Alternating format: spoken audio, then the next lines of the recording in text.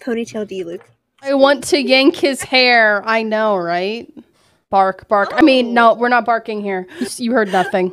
Sorry, Pibby. You wanna nope. elaborate a little bit? Nope.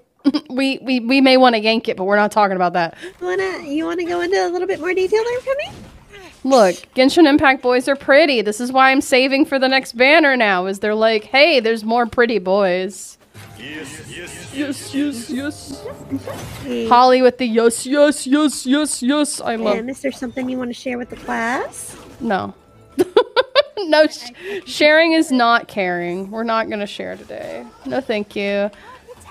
You can't say that stuff like that and not explain to him. No, I don't. There's not much to explain except someone sounds like they're down bad.